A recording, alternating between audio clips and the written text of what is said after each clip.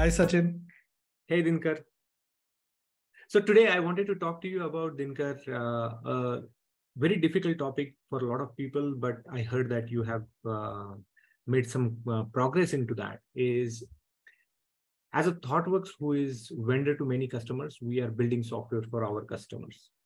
And typically in an enterprise setting, there are many teams which are supplying software to their consumers, who could be business. That's what we call them. And it is very difficult for an engineering team to think about what is the value of the system which we are delivering. One obvious thing which I have, and you and I typically talk to a lot of people around this, is what is the actual value we will deliver? And the most obvious answer is the absolute value which I'm delivering. It's like code, the quality of the code, the parameters, the technical specifications. But that is not the whole value. Why even the enterprise is funding for that program, basically. And how would you go about it? Who are typically parties which get affected by it? And I heard that you have this three circle theory, where there is an immediate recipient, and then there are two more circles which I don't want to break, but would like to hear from you about that. Sure, Sachin. So I do want to start that with the views presented in this podcast are ours and not necessary of our employer. Yes. Right. And the learnings that we have is kind of abstracted out of a lot of conversations that we are having with other colleagues who are in different organizations in similar scenarios, right? And while a lot of people may think that these are applicable only to software consulting kind of organization, it may only be applicable to software services kind of organization. One of our learning has been that these are applicable to all kind of organizations, startups, scale ups, small, medium enterprises. In fact, one of the biggest consumer of this thought process for me are people who are actually an IT house of a large enterprise. And like any IT house, there are multiples of these in different locations, right? Everyone today kind of mitigates by having them geographically distributed locations. So, the reason why this Sachin is becoming very important and why people are struggling a lot in this is because there was this there was this whole thing that there was business and IT was on the side supporting it, and then the business and IT became very close to each other and they kind of started pairing it. And what the reality of today is that the tech has become core of the business, right? And what a lot of people take that is that technology is a business model in itself. Technology is very critical to the whole business. That means the business leaders are understanding more about technology. I mean, so many earning statements, people are saying, we are talking about this technology, we are doing this, right? They're no longer just talking about their core business, but even though they're not an IT or a tech company, but they're still talking about the technology, right? Because it's so important, it's so central. What that means on the flip side is that it has become very important for technology leaders to also understand the business. It's not one-way street, right? And a lot of technologists are struggling with it. I mean, on a lighter side, a lot of technologists became technologists because they were not good at MBA subjects, they were good at engineering subjects, right? So it has come full circle now. Once they have reached that stage, now they have to go back and learn all those things all over again. And that's why the previous session that we had on how to articulate the business value of the work that you're doing becomes very important. And adjacent to that is to understand who is it you're talking to, right? Because for a lot of people in technology, there is this, cloud, which is like business, right? Something fuzzy, which is like out there in the business. It's very important to understand what are these audiences, what are their motivations, what they're trying to do. and and that helps in figuring out what to talk to whom, not because that is something that we should go and talk to, but because those are the things they're worrying about, those are the things they're responsible for. And as a good corporate citizen, it's our responsibility to provide that information to that set of people so that they can do their job better, right? So in this whole scenario, a technologist now is not just a technologist, but is also a business proponent of the work that a technologist is doing, and is also now in some way an organizational whisperer who now knows that who needs to hear what message, so they can amplify that message and bring maximum value to the organization in whatever capacity they're doing. And somewhere, as I started organizing these stakeholders, if we call them, direct stakeholders, indirect stakeholders, and you collect all this information, you start abstracting out. That's where these three circles came into. So let me share my screen. While I'm doing that, I would love to hear what your experience has been going from a technologist to an organizational whisperer and a learner of business concepts. Dinkar, you stated at the beginning very nicely on a lighter note, is nowadays it is not good enough for you to only be technologist. And not because you want to articulate value. It's also to understand the perspective and constraints where like the other part is actually thinking. And that's why it is very important for anybody who wants to be successful in industry today to understand what the business constraints are. Earlier, we were only order takers, where you get handed over a specification and IT will say, thank you so much. Here is our estimation for that. And they will say, okay, here is a budget for you. And you say, here is a product for you. But then that contract was so transactional. It was not anywhere. And that's why you see that the systems and anything which was developed was so substandard, because these two worlds did not understand each other enough. But now, as you precisely mentioned, Sachin, the only thing I want is, it's not was. In many areas, it still is. Unfortunately, yes. But that is something which I realized, that it is not good enough for you to just think in the technology realm, because then you become a little dogmatic in terms of your opinions. And you also start thinking technology is, because you are in that whole cocoon, you feel this is the superior thing. But when you start seeing a bigger picture of today's businesses, the business is now, although even tech at core companies, like think about Uber, right? Uber is a technology company. Nobody will argue about it. But the amount of machinery around Uber, which exists, without that, the technology platform will have not a single user. Yeah. So people who are working on Uber platform, they need to understand the constraints in which Uber operates. There are a lot of things which are these technologists, if they don't understand, they will take a very high ground and they will say, this is not how it works. The latest example, and that's why this t-shirt, by the way, I want to throw myself into GPT and see what comes out of it. So, but the point is, these moral and ethical dilemma which people are actually facing as a technologist, but there are a lot of people on the business side, they see, yes, these are challenges of today's technology, but we need to surpass them, and they will get addressed. Mostly policy follows technology, right? So business nowadays is very savvy about technology, as you rightly mentioned. It is high time that most of technologists become savvy about business, at least in the understanding part of it. So what you are going to tell, I'm so much looking forward to. Yeah. One sidebar, I mean, interestingly, in India, I see a change where policy is actually leading technology. I mean, it's very fascinating that, having grown up in India, that sarkari thing right now, it's crazy to see that it's those sarkari babu log and politicians who are driving this innovation, where the technology is actually lagging the policy makers.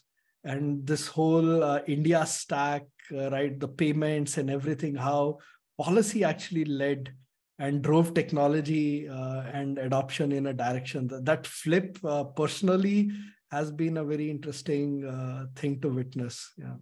I don't know how it happened, what is the chronology, but whatever I could read in public media, in fact, some of the corporations were against UPI. I'm not surprised. In the beginning, they were actually against RBI doing this, and they didn't want government to actually come into this. Whereas government said, it's okay that you feel threatened because of the proliferation of what we want to achieve, but India is a mass country and they need a cheaper solution. And at least some part has to be played by governments. And I do not understand about that segment too well, but whatever the public information was coming in news. So you are right, in India, these policies are sort of leading to many business decisions, which we see in the last 10 or 15 years. I think Aadhaar and all those things are a manifestation of that. And many of these received massive criticism and opposition. But then now people are seeing that has put ourselves into a very different orbit itself. So, but yeah, that's probably typical standard digression, right? That's the standard digression of this podcast. So going back to the 3 circles. So center your circle, right. Let me kind of talk about these 3 circles, and what I would request, if anyone is kind of using this visual as a way to kind of center their concentration, is start with the first circle. Then we'll talk about the second circle, and then we'll talk about the third circle. So the first circle is something that we experience immediately. We are an engineering team. There is someone who has kick-started the project. We have been handed over a requirement in whatever way, be it agile, be it waterfall, in whatever way, and this needs to be done by this time, and these are the how many kind of budget you have. You've been given 10 people to form a team and do it in a proper way, do it again. And that's the first set of stakeholder whose focus is that whatever has been asked of gets delivered properly, right? I've used the term SOW here, which kind of stands for statement of work, in order to incorporate both worlds, where this may be done by a vendor or a services company, or is being done by an in-house team, right? In any way, in vendor scenario, sometimes it's very easy to understand that there is a budget, there is a time constraint, but sometimes in-house organization, that information is not very transparent. People, because they're employees, I'm starting this project, there's so much of kind of analog continuity of being involved in that organization. You don't realize that at this discrete point, this program kick-started, and someone in the management has created a budget. So we set of employees come together, execute something, and at some point we have to finish it, right?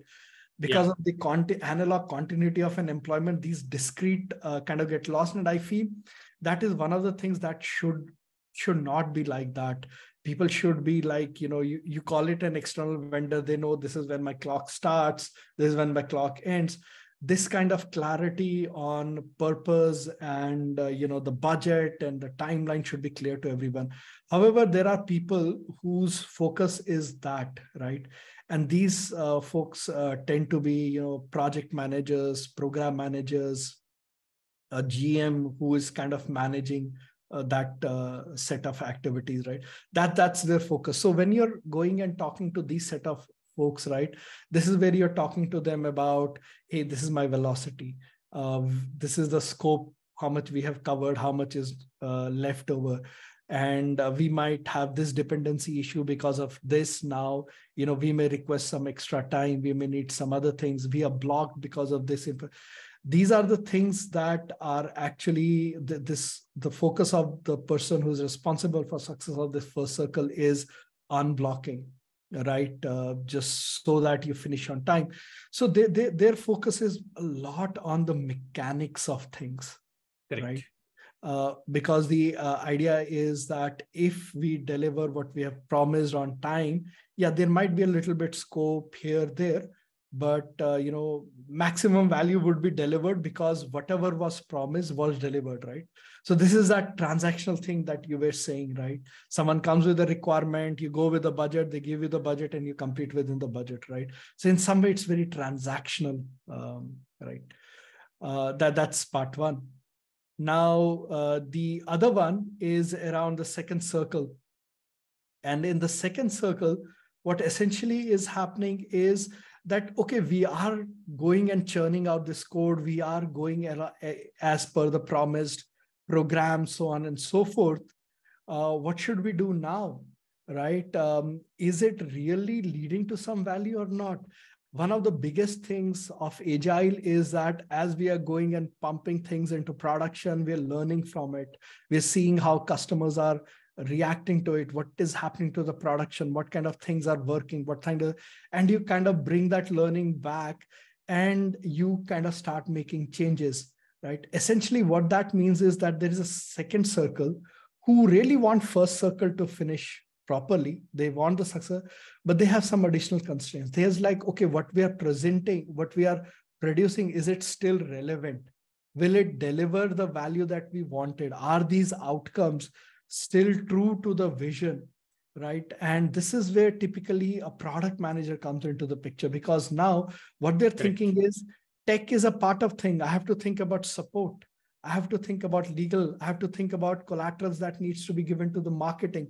So now your items which are coming into your umbrella for this whole activity to be successful has now gone beyond tech. It has started involving other departments of the organization, other kind of activities. So now this kind of circle is very interested that we are able to successfully deliver the outcomes that were expected.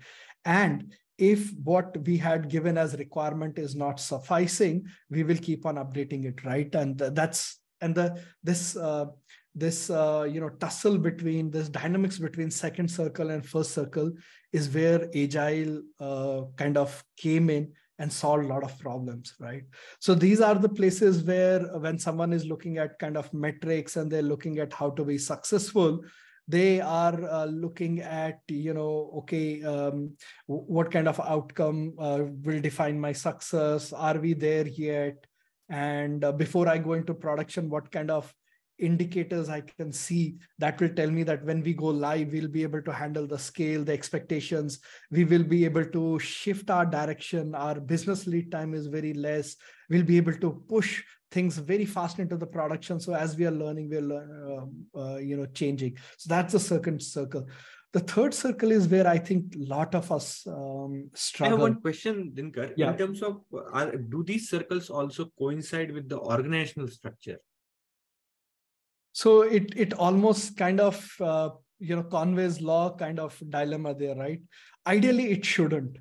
Ideally, it shouldn't, but it does, right? If you see how someone gets organized is, there's a project team.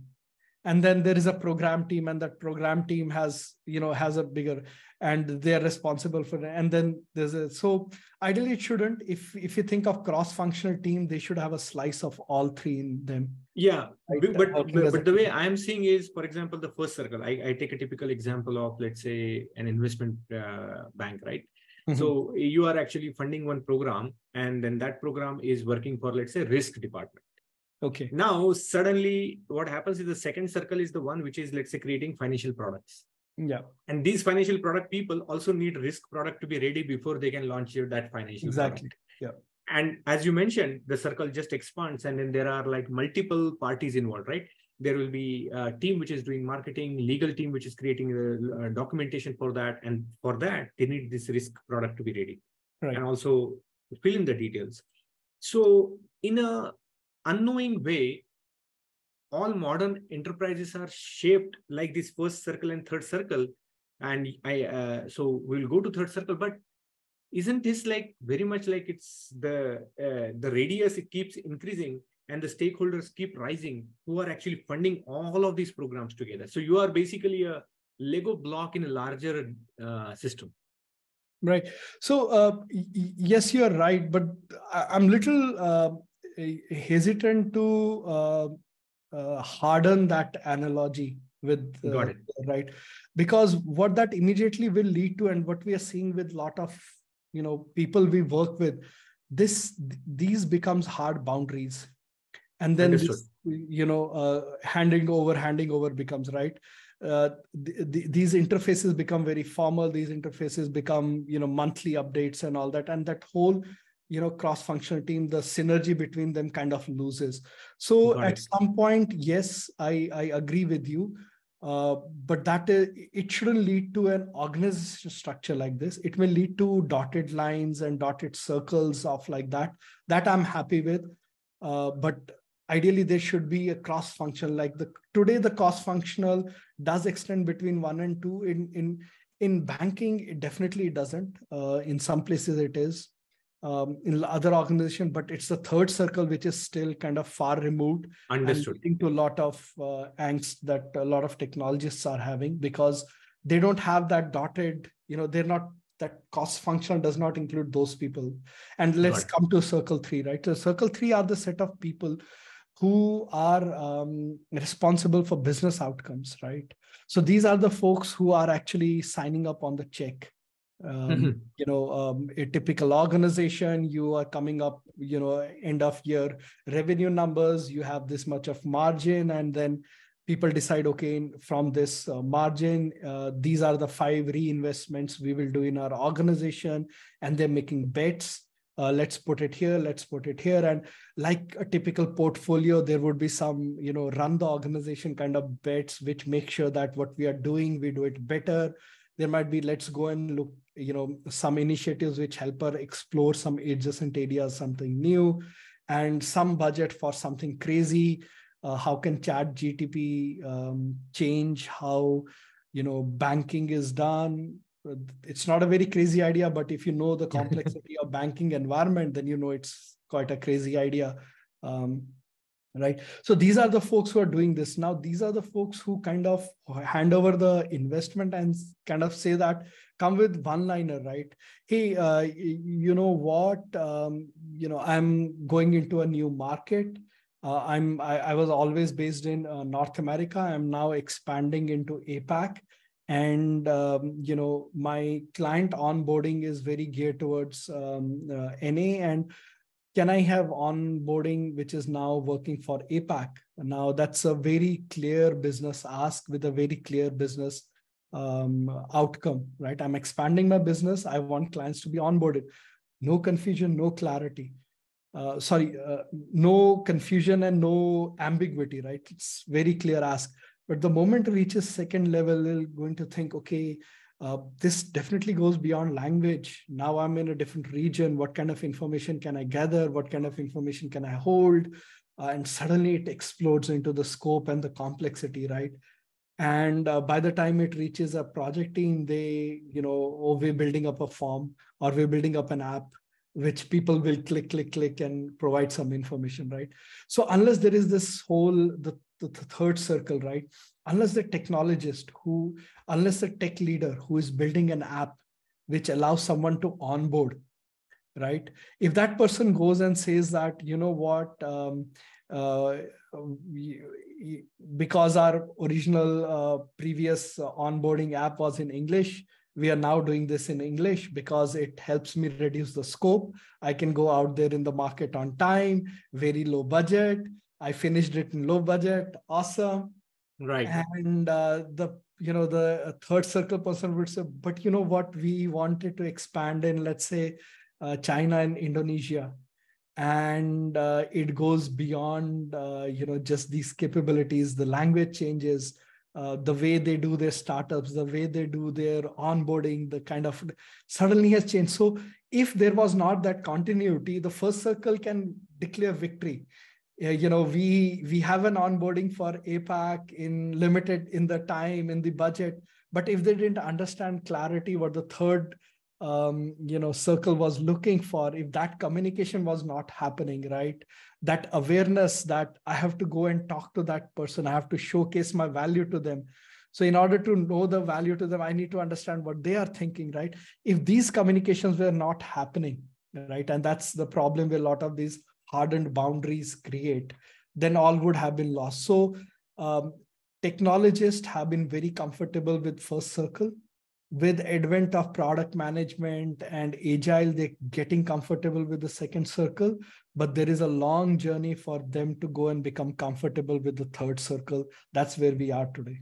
Yeah, and Dinkar, I would like to give you an example of these three circles and how technology should go about it, right? Sometimes when you think about success of business, right, and the ROI which business can do, the most extreme example which I came across was for one of the largest earth-moving company in the world. They make these giant dump trucks. I mean, like they are the largest vehicle in the world.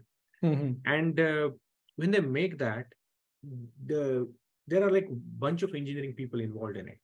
So I interacted with few tech people, and some of the devices they make for technologists like us, it's like super common. Like we can say that, hey, why don't you actually take it to the service center and get something replaced? Or downtime is just expected, right? But one of the customer told, the moment this truck shuts off for 1 hour because it is under maintenance or doing something, they lose like $5,500 to $7,500 per hour, something like that. That is the cost and impact. So people who own these trucks, their interest is to run it for the maximum amount of time. And these mines work 24/7. So it is like, obviously not 24/7 in true sense, but they are round the clock machineries where they are designed engineering wise. They are made to function in rugged terrains, very badly designed things. And their constraints are extremely different. The customer's constraints of mindset are also very different. So what we think, oh, I made a truck, then shouldn't the truck take like 5-6 hours of break? Then we can go and install this software. They say, I want you to install software once every 6 months. I don't care how fast you can deploy software. Because every time you deploy software, my truck goes out of commission for 6 hours. That means the customer loses revenue of $50,000 to get an update of software. So if that software is not adding $50,000 worth of value to their life, they are not interested in getting that software at all. And as you gave these three circles, this level of urgency has to come down. And then probably engineering needs to think, hey, how can we have zero downtime updates? See, that's the whole thing, right? Zero downtime becomes a phrase, but when you put in the context of why zero time downtime is so critical, why it's not that someone is zero downtime is not a reflection of your engineering excellence. It's a business need, because you have to make money every second from and let's say that I am an engineering team and I a part of engineering team, and we said from 4 hours we bring down the downtime to 1 hour. The impact which in the third circle our customers will receive is that we have 1,500 trucks currently commissioned in North America. Multiplied that by 3 hour less downtime on each truck every 3 months. That is almost 4,500 into $4,500. That's kind of like wastage saved. Now, that's hypothetically how I would use your circle analogy to calculate benefit. But this was interesting. Yeah, and I to kind of go back and recap, right? The whole idea behind this thought process is that as a technologist, you understand that people who are looking at your work are looking at different levels of abstraction, and these three is very common what we have seen. And you also need to understand that the work you're doing is being looked upon is being looked at, if that's the right phrase, is looked at from people who are in these three circles. They have different expectations because of what they're doing. And when you do something, when you go and say that I have 99% downtime, probably the person in the first circle is taking, okay, this is an indication that you are a very good engineering organization. The second one is looking at it, okay, that means, I have to think, if you're on all the time, I have to think of things like OTA updates while running updates. So they're coming up with, but the person who is at third level is saying that, oh, now I can go and tell my customer that you have an opportunity of 3 more hours of billing from these equipment. Exactly. Leads to a revenue. So once you understand that, just phrasing it in 3 different conversations, you have understood their mind space, their business complexities, and you have become an effective technologist, because now you're not just an awesome technology, but you're a whisperer of, right messages to the right set of people. Or maybe they were whispering, you just started hearing them now. Yeah, they had been screaming. They had been screaming, but you were too busy with your... Yeah, absolutely. It was nice. This was a good conversation, Sachin. And I know in the beginning you made a passing remark on ChatGPT, and both of us are doing a lot of interesting experiments there. And I think at some point we should bring that thread into this, engineering excellence to business outcome thread that we have been focusing on in absolutely this podcast. And are they accepting any podcast without ChatGPT mentions anymore? I think everybody has to talk, right? They have to have one episode on it, right? Yeah. Not just episode in every. This phrase has to be this. There is a scan which happens, and if it is, I'll be surprised if even Bollywood podcasts are actually not happening without ChatGPT.